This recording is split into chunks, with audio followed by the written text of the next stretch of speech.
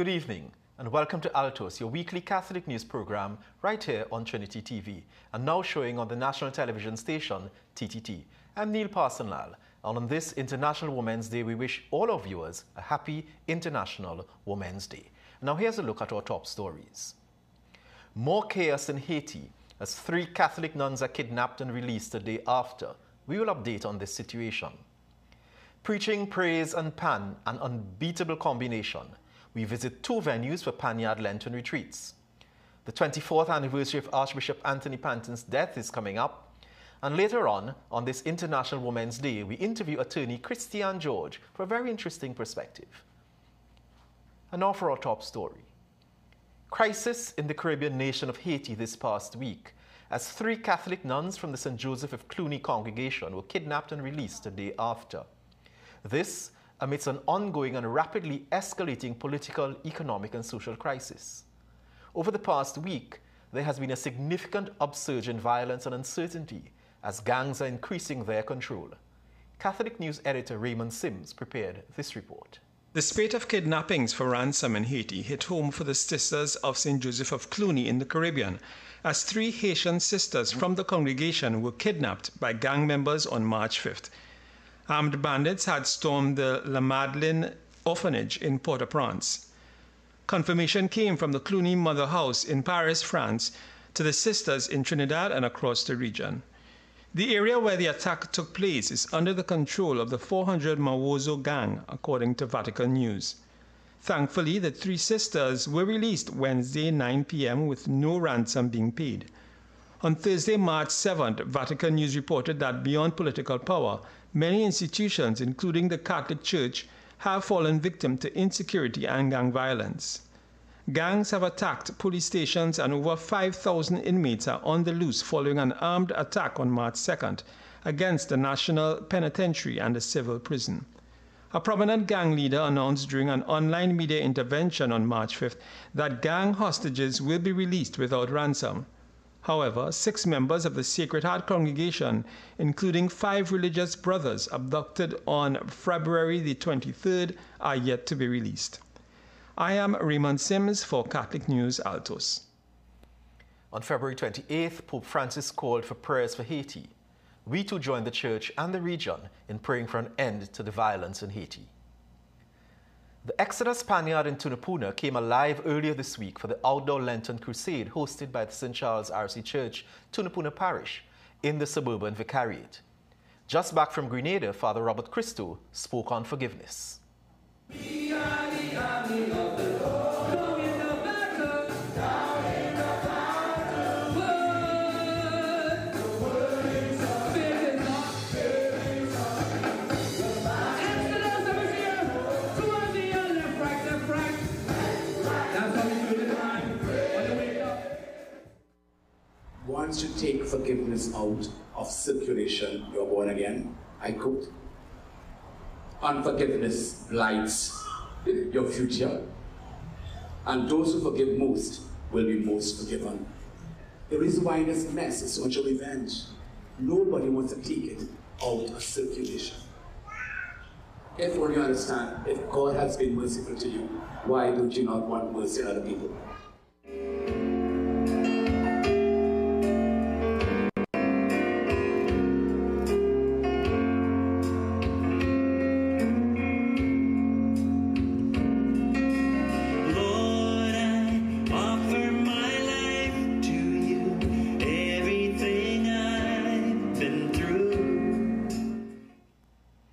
And there was more preaching and pan, this time in Port of Spain.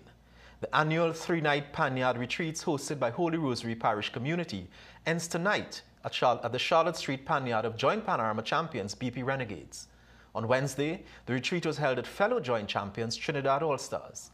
Here's a short bit from the opening night on Monday at the impressive Desperados Pan Theatre on George Street. If you want to see the power of the Lord, why don't you praise it? Lift up your hands and praise it, church. If you want to see the power of the Lord, why don't you lift up your hands and praise it? The desert of 2 parties could still bring hope, whether 2 becomes 1 plus 1. You know what I'm talking about? You sure? Whatever confusion we are in, my dear brothers and sisters, there's hope. There will always be hope if we praise God as we did.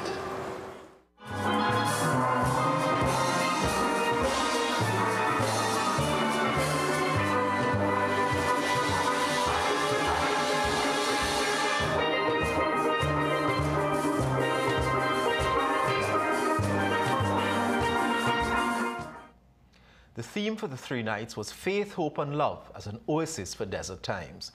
You can also visit catholictt.org or pick up a copy of the Catholic News for a listing of parish Lenten retreats that are still going on. Tuesday, March 12th will make 24 years since the passing of Archbishop Gordon Anthony Pantin, the first local bishop of the Archdiocese of Port of Spain. In 2013, the Church in Trinidad and Tobago began the first phase of the process towards his beatification and canonization. This is called the diocesan phase. A lot of work has already gone into the cause which examines the life, death and demonstration of intercessory power of the servant of God. Several witnesses have been interviewed and Archbishop Pantin's writings reviewed by 2 theological experts. An historical commission has also worked on a report on the life of the late Archbishop.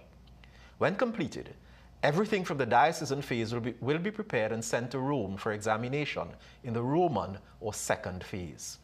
Father Christopher Lumsden is the postulator, that is, the person guiding the judicial process of the cause. The local church continues to pray for the success of this cause. And in news from the parishes, St. Dominic's RC in Penal had reason to celebrate 2 of their parishioners, Ciceran and Dora Gowrie, who received a papal blessing on their 60th wedding anniversary. The blessing was presented to the Gowries by parish priest Father Robert Christo. Their son Simon and daughter Anne-Marie were also there for this special occasion. Members of the St. Dominic's community for most of their lives, Simon remembers his father wakening him and his siblings every Sunday to attend Mass. His mother, he said, taught baptismal classes and had sweet stalls at various church harvests in South Trinidad. The Gowries have 3 children and 6 grandchildren. Congratulations to them on their wedding anniversary. And in other parish news, we join with the Catholic community in Morval Laventille to celebrate the 100th birthday of Nellie Jackdale. Jackdale is the mother of 4, grandmother of 20, great-grandmother of 21, and great-great-grandmother of 1. She was born on February 28, 1924 in Success Village, Laventille. Known for her compassion and hard work, she is the cornerstone of her family, providing unwavering support to each generation. An integral member of the Morval Laventille and Catholic communities, she has led prayer groups and volunteered for many charitable causes. Congratulations, Nellie, and we wish you many, many more years. A 40% increase in sales of the Catholic News led to the Church of the Holy Spirit in Malabar, Arima, winning the Catholic News Christmas Parish Greenscape promotion, which ran from November 17th to December 31st, 2023. The $10,000 value beautification from SF Landscaping Services will be executed this year. On Tuesday, the Catholic Media Services Limited General Manager, Catherine Tardieu, was present at the sponsors presented parish priest Father Kizito Ameloko with the prize. CAMCEL presented persons on the parish team with potted plants as tokens for driving their parish to win. Father Ameloko singled out parishioner Mona Jones for suggesting the parish participate and win. He told the Catholic News how the prize may be used. Looking at the environment, I think we have some other places around that we feel that maybe could be enhanced, and it will add to the beauty of the whole environment. Today is International Women's Day. Pope Francis recently addressed participants of an international conference titled Women in the Church, Builders of Humanity. Here's a report courtesy Rome Reports. Pope Francis once again emphasized the irreplaceable female role in the church, but this time during a private audience with participants of an international conference titled Women in the Church, Builders of Humanity. Due to his ongoing health issues, Pope Francis's remarks were read by his aide. The words he had prepared emphasized the unique capacity for love that women have, saying that in this time of war, the female contribution is more indispensable than ever. The Pope's words also emphasized the suffering and injustice that many women around the world are facing. C'è una forma grave di discriminazione che è proprio legata alla formazione della donna. Essa è infatti temuta in molti contesti. Ma la via per società migliori passa proprio attraverso l'istruzione delle bambine, delle ragazze e delle giovani, di cui beneficia lo sviluppo umano. The conference, which gathered individuals from all over the world, focused on highlighting the exemplary holiness of 10 women, including Saints Josephine Bakita, Elizabeth Ann Seton, Mary Kateri Tekawitha, and St. Teresa of Calcutta. It's now time for a short break, and when we come back, we welcome to the set for the first time Attorney at Law Christiane George, who will be with us for a little bit talking about International Women's Day and a very unique project. As we go, though, take a look at this week's Catholic trivia question and see if you can come up with the correct answer.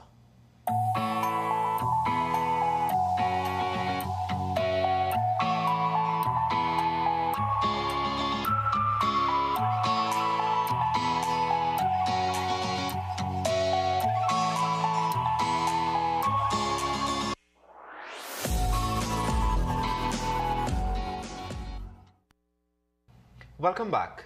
We hope you were able to get a simple trivia question this week. And we welcome to the set Attorney at Law Christiane George, who served as a student coordinator for the Tall Man Foundation, an initiative begun by the mother of Anya Ayongchi, Michelle Jordan Ayongchi, after a kidnapping experience. Yes, thank you for having me. Difficult time? What gave birth to the Tall Man Foundation? Tell us a little bit more about the foundation. All right, so the Tall Man Foundation is an NGO that has been based in Gonzales and environs that's geared towards giving youth in the area a chance to grow and develop through the arts. So what that basically means is that young men and women were given the opportunity to try something new, meaning they could have gone to the various workshops or classes available for free. These were sponsored. This would have included either dance, and that dance included hip-hop, dancehall, contemporary or modern, music. They could have learned to play the guitar. They could have done vocal training at the Marinades Chorale. We had drama at the Little Put Theatre, or even engage in videography or photography. And it's important that we speak about those initiatives because, of course, given the current crime situation, but what is particularly important for us on this International Women's Day is that a significant portion of the Tall Man Foundation was in fact women. Yes. So Michelle, together with her close friends and acquaintances and her family, created and spearheaded this initiative with the support of members of the community, including persons like the now Archbishop Jason, and now Archbishop in Grenada, Father Clyde Harvey, or Bishop Harvey. He'll always be Father Harvey to me because he was my parish priest for many years. Okay. So there was definitely the support of the church and everyone in the community. But in terms of women, the majority of this group is women. Why was it important in your estimation for women to be spearheading this organization in an area that was so riddled with crime that people feel the people like women should not be walking in those areas? What was the input? Why was it important for women to become involved? Well, I believe Michelle and the rest of the committee, yes, it was mainly consisted of women. We saw the need to build bridges between the the members in that society, and also to give young people the chance to do something that they've never done before.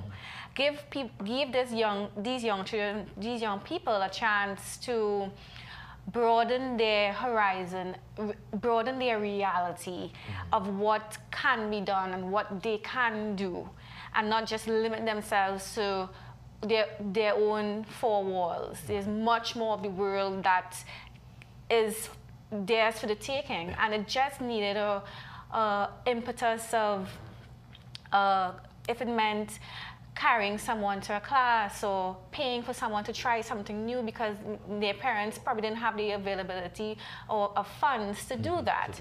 So it really was a matter of it really wasn't an ego. Nor was it a charitable situation where these children or these young people were considered charity cases. So it wasn't a question of feeling pity and oh, sorry definitely for them, but not. really a sense of empowering people to see that there was a world beyond Gonzales and East Dry River, yes?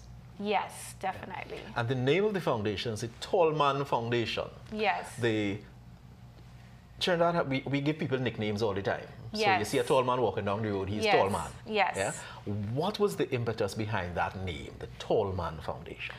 Well, I will focus on the, how should I say? So in its initial stages, I would imagine that there were many tall people in the class, or tall men in the class, and as you said, nicknames are all the easiest thing to be associated with a young man. So tall man, but also tall man is not just about someone's height. It's about standing tall in society. Our watchwords are stand tall, reach further, and see beyond.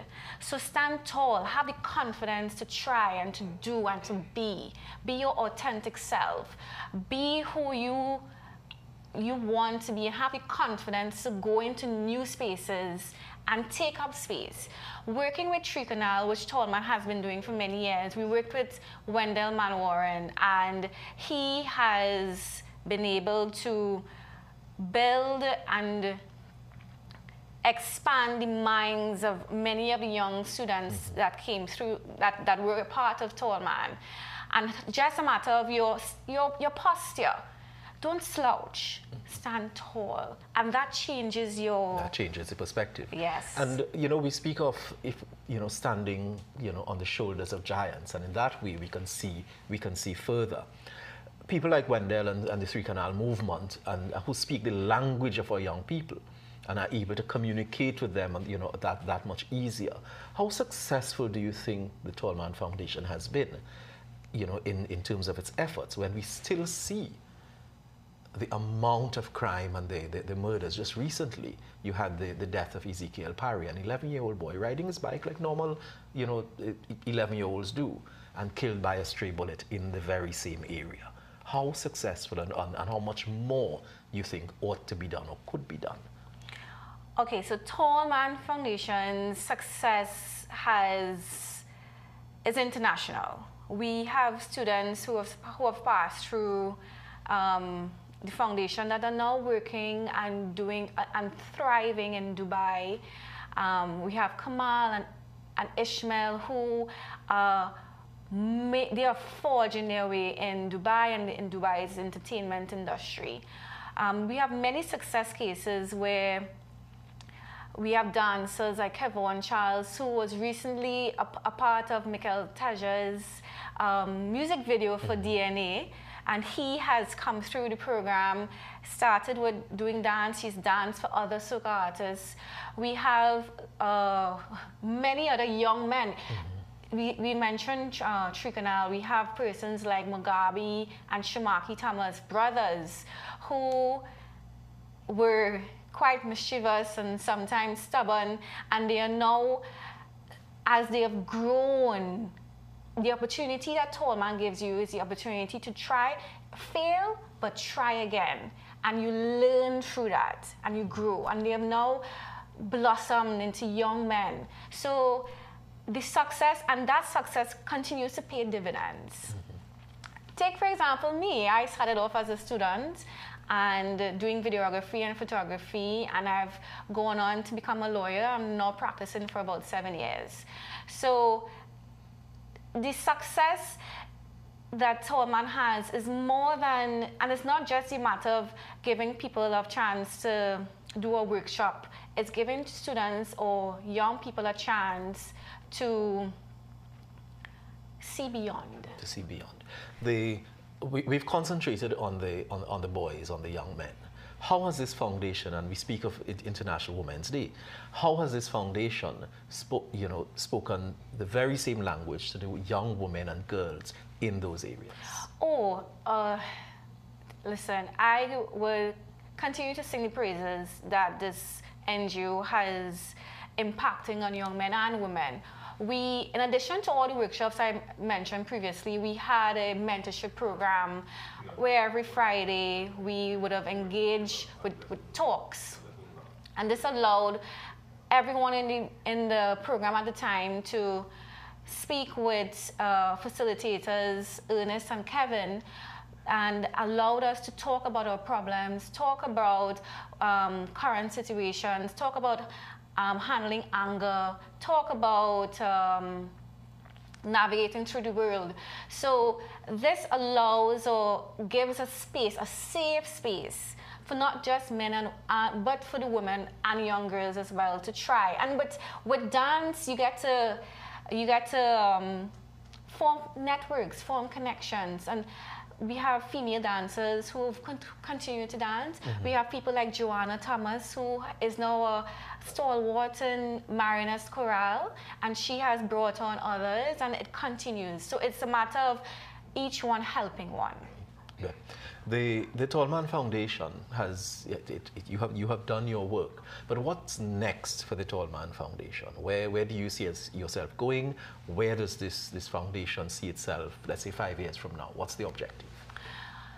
Well, we're currently inactive, but that is a temporary state. I am certain Michelle and others, including myself, would revamp and try again and get a new, fresh cohort, but that's going to take some effort.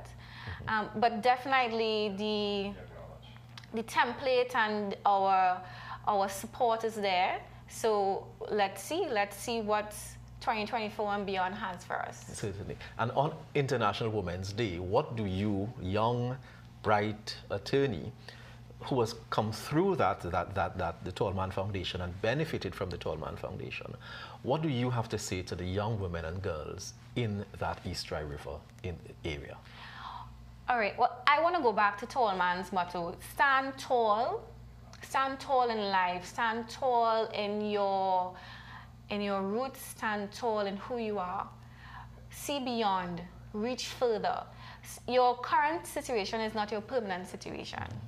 And use whatever opportunities you have and try and set a plan for yourself. Because just because you're having a bad day today, or just because your situation is not the best, doesn't mean that you have to stay in that situation. Yeah?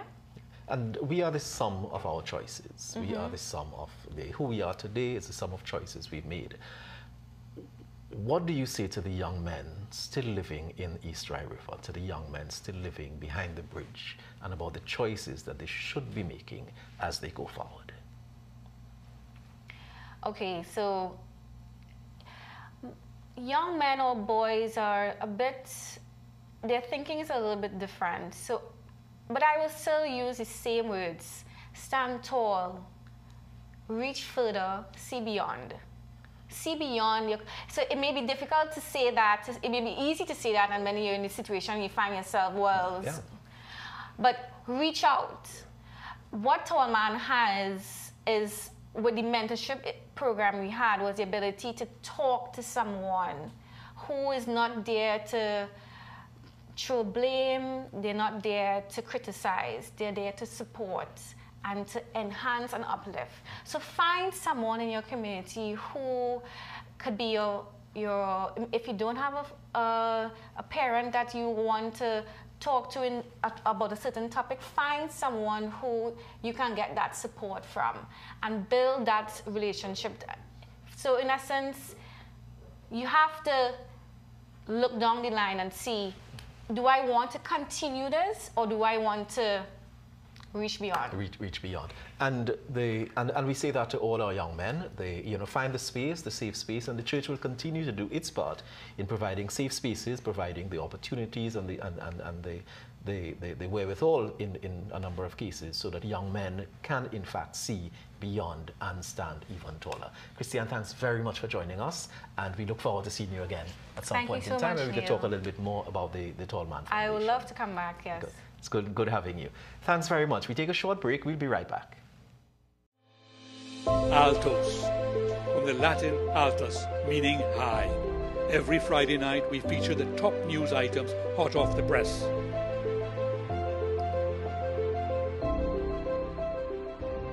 We are taking a leap of faith on Trinity TV.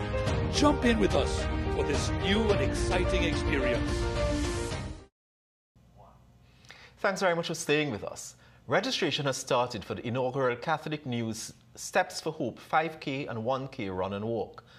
The race is open to all and will be staged on May 11th, starting and ending opposite Archbishop's House at the Queen's Park, Savannah. We're encouraging parishes and schools to sign up and enter teams of 10 or more. I'm a runner. Of course I run the Savannah. I'm a runner. Of course I have more than one running shoes. I'm a runner. Of course I just run every chance I get. The Catholic News is staging its first 5K on Saturday, May the 11th. We want you to participate. The race starts and ends at the Queen's Park, Savannah. Registration has started. It's open to everyone. You can go to bafasports.com. And we invite all to come and join us on that day. Here's a look at some upcoming events in the Archdiocese.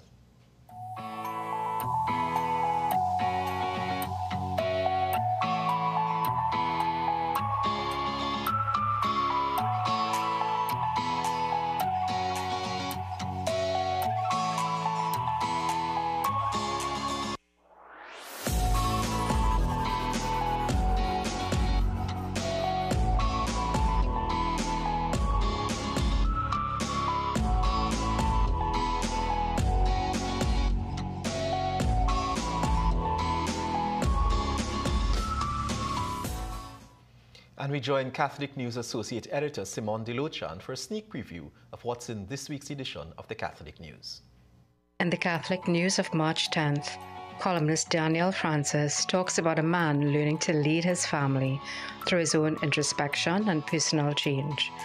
And attorney at law Jonathan Bagan highlights the great Christian theologians who emerged from the continent of Africa.